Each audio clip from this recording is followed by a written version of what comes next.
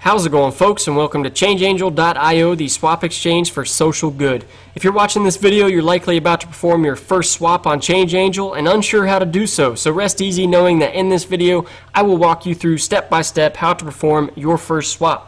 Before we get into that, just a quick mention on what that social good actually means.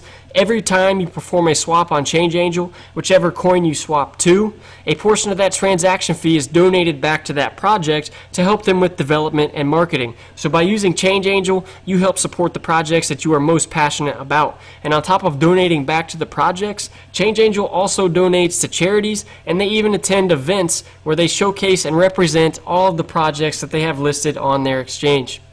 So before you perform your first swap on ChangeAngel, you will first need to sign in to your account. This is as easy as clicking on sign in up here in the corner. As you can see, ChangeAngel has two sign-in methods. You can sign in using the traditional method with a username and a password, or you can use the more secure method of signing in using DigiByte Atom ID. In this video, I'm going to sign in using DigiByte, and if you want to as well, you will first need to download the DigiByte mobile wallet for Android and iOS. It's as easy as going to the Google Play Store or the Apple App Store and downloading the DigiByte mobile wallet. Once that is downloaded and set up, all you need to do is scan that QR code that has been generated, verify with your thumbprint, and then you will be signed into your account.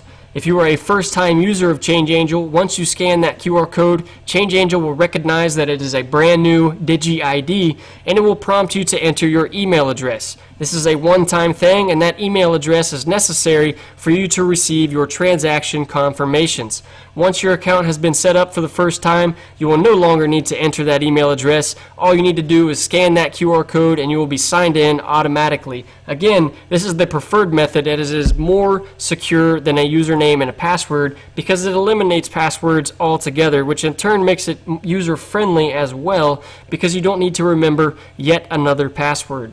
So now that you have signed into your account, you can now choose which coins you want to swap from and the coin that you wish to receive once the transaction is complete. To choose the coin you want to swap from, you click on this top menu up here, and as you can see, there is a drop-down menu of all of the different coins that ChangeAngel has listed.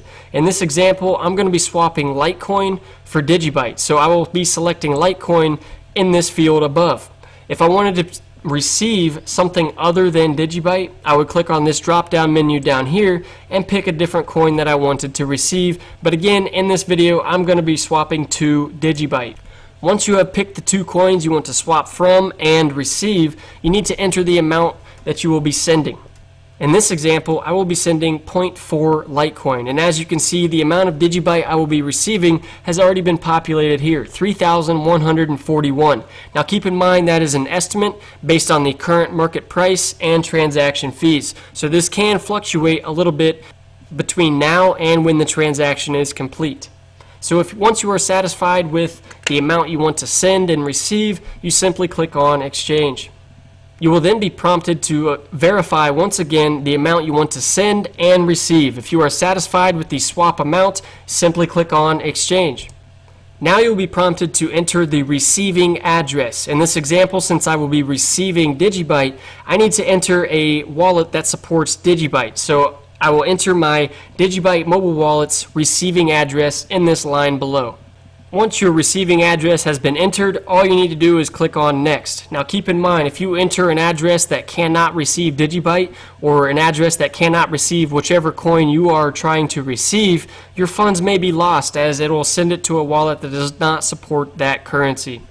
Next, you will be prompted to enter your refund address. If there is any issues that happen during the process of this transaction, you will be refunded your original investment. So, since I am swapping from Litecoin, I will be entering a Litecoin receiving address. Again, if I enter any receiving address that does not support Litecoin, the funds may be lost.